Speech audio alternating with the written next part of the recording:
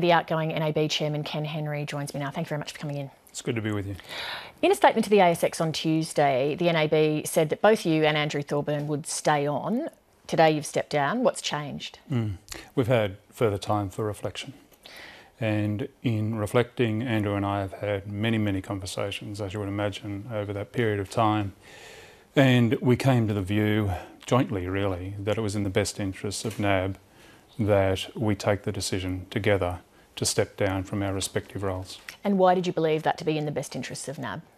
It's in the best interests of NAB because times like this, when a Royal Commission shines such an intense spotlight on an industry which has proved incapable of meeting customer expectations on a consistent basis, it's appropriate that senior people in the organisation step up and take accountability.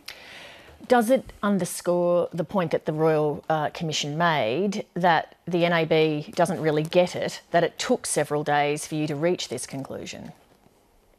No, I don't think so. This is about something else.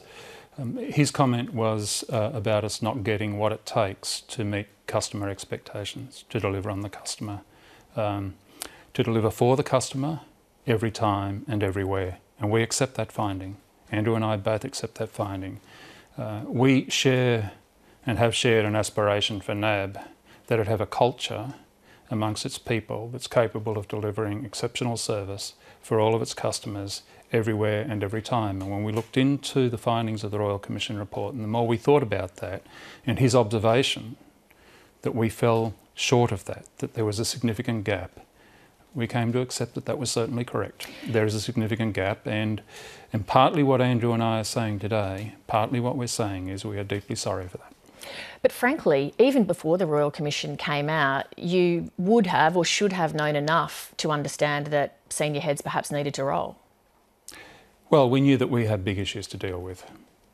But the Royal Commission report shines a spotlight on the issue of accountability and who takes accountability for the performance of an organisation. But I guess what a lot of Australians would wonder is, why did it take a Royal Commission for the banks to understand that they needed to be accountable for the sort of revelations we've seen now going back years? Yeah, I don't think it's taken a Royal Commission to do that, but it has been useful. The Royal Commission has certainly been useful in shining such an intense spotlight on activity and holding people to account in the way that it has. It's been a useful exercise. In fact, I would say that the enduring legacy of this report will be that intense scrutiny that it has shone on financial institutions and the way in which it's forced senior people in those organisations to confront some really challenging things. Is there a wide gap, as Commissioner Hayne said, between the public face that the NAB seeks to present and what it actually does in practice? There is a big gap. The gap, as I see it, is that NAB does aspire to do the right thing by every customer, every time and everywhere, and we're a long way from that. We've got an absolute mountain to climb in NAB in order to achieve our aspiration for the bank. We know we're on the right path. We're making big investments in the business over the next, last year, in the next 2 years, another $1.5 billion just in that 3-year period, on top of what we would normally do.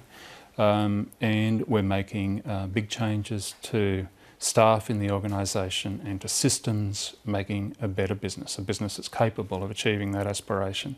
But we accept that we are a long way from that, and we've not been able to satisfy customer expectations nor community expectations. And as I said, for that, we're deeply sorry. We are saying we are deeply sorry. And in our departures, we are hoping that we will contribute to the development of a better industry that's capable of delivering better outcomes for customers. NAB customers and shareholders would be understandably concerned by what they've heard from the Royal Commission and its findings, and particularly singling out your bank among the big four banks. Now the bank's leadership, the two key leaders have gone. Why should customers and investors not take their business elsewhere, given what we've learned? Yeah, sure. They shouldn't, because NAB is demonstrating that it's absolutely committed to building a better bank. When senior people in the organisation say, we understand, we are sorry, we are going to take accountability. We're going to, and in my case, I'm going to stay behind for however long it takes to appoint the right successor to outgoing CEO Andrew Thorburn. I'm going to stay behind to ensure appropriate board renewal and that the board is strengthened by my departure, not weakened by my departure. When senior people in the organisation commit themselves to those things, people should, I think, take heart. But then if I had my life savings with the NAB, I have to trust that the bank is going to act in the future in a way that it hasn't acted in the past, and I have to believe you over the Royal Commissioner. I really don't think that's true. There have been instances where the bank has certainly delivered the wrong outcome for customers. The financial institutions of this country are not in that state, Lee. It's not the case that people cannot trust financial institutions to look after their life savings. No, but my point is, could I not trust the Commonwealth Bank or Westpac or ANZ more than I could trust the NAB? Our customers are not saying to us, and have not been saying to us during the Royal Commission, we're worried, we can't trust you to look after the money that we have on deposit with you. We've had nobody saying that to us. When you testified at the Royal Commission, there was some commentary at the time that you were defensive and somewhat contemptuous in your manner, and the Royal Commissioner said in his findings that you appeared unable to accept criticism. What do you say to that? Yeah, look, initially I was surprised by that commentary. I mean, quite surprised, and I was upset by it. The more I thought about it, and I can't tell you how many times I've relived that appearance. I understand the criticism. I did not perform well. I really should have performed quite differently. I should have been much more open. At the time, were you feeling defensive and resentful of being there? I wasn't feeling resentful. No, I was not feeling resentful. But I can understand why I came across that way. I was feeling defensive, and I should not have been. At the Royal Commission, in your testimony, you said that it would take 10 years to change the culture at NAB. Won't the bank be in serious trouble if it does take that long to pick up its game? No, I think that's... look, I think that's probably a slight misconstruing of what I said. I was asked a question about how long it takes to change the culture of a large organisation, or a question to that effect. And I said that these things can take as long as 10 years. I think that's what I said. Anyway, that's what I intended to say. I don't believe it will take that long in NAB. No, I don't. I think we're well on the pathway to developing the right culture in NAB. And I'm very confident that the NAB that I leave will be capable of developing that culture within a relatively short period of time. A few years, not 10 years. Do you believe that you are leaving the NAB in better shape than you found it? So, yes, I do.